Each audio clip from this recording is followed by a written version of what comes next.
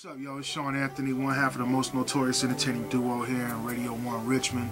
And we talking about music. We taking a little 60-second time to reflect on music, man. And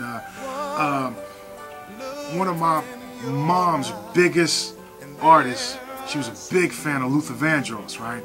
She was such a huge fan of Luther Vandross that she would have pictures in the living room of Luther, you know what I'm saying? So like when my Italian friends came over, this was growing up in New Jersey. When my Italian friends came over, I'll never forget. My mom's had a picture of Luther, you know what I'm saying, in the living room, which I'm sure some of y'all moms, some of y'all can relate to this story.